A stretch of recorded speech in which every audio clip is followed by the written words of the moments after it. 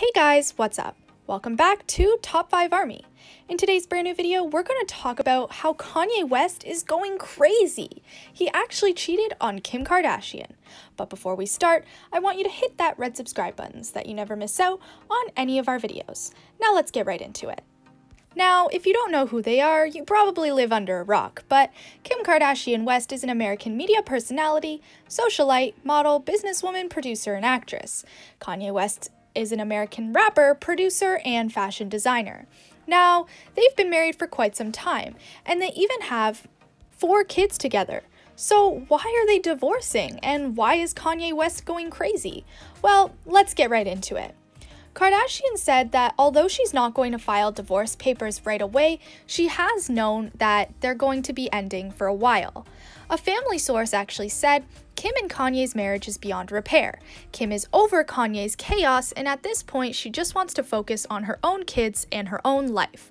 Now, as you just heard, Kim is over Kanye's chaos. Now, what does that even mean?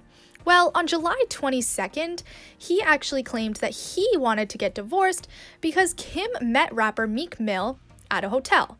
Now, he also calls Kris Jenner Kris Jong-un, and he accuses Kris Jenner and Kim Kardashian of white supremacy in a lot of tweets on the app Twitter. Although these tweets have been deleted and you probably can't find them anymore, a lot of the public had seen them before they were deleted. Now, where else has Kanye West gone crazy? Well, in the summer, Kanye West wanted to run for the presidential election. Now, a source said, if I had to say the final straw, I believe it was a combination of the presidential run and his Twitter rants. It created havoc at home, and though Kim is well aware of his issues, which is bipolar disorder, and tried to help him, she realized it was futile. The source said that both of their priorities in life don't align, and Kanye is extremely all over the place. Adding to the fact of the presidential election, Kim said that she hated the fact that he was running because she didn't feel like he was putting their family first or fulfilling his family duties. She felt that he was being extremely selfish, and it was one of the many things that caused her to rethink marrying him. Now, actually, in July, in Wyoming, they were actually seen trying to make their relationship work when they were captured crying in the car together. Now, this was very sad for a lot of people because it seemed as though nothing was going to work and they weren't going to keep their marriage going any longer. It's very sad considering the fact that both of them have 4 kids together, and it makes a divorce so hard. But it is also really hard to stay with Kanye, who isn't a very stable person, and in 2020 his mental health got so much worse than it ever was in the past.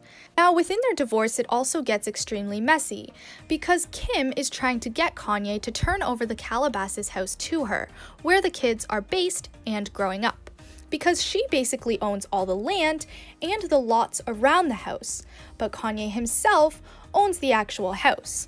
Both of them have put a lot of money into renovating it, and it's a very large problem because if they do get divorced and decide to sell the house, they both spent $60 million on it. So they're going to have to figure that out, or it's going to be an even bigger mess. But anyways, guys, what do you think of this whole entire situation? Do you think that Kim and Kanye are going to be getting back together?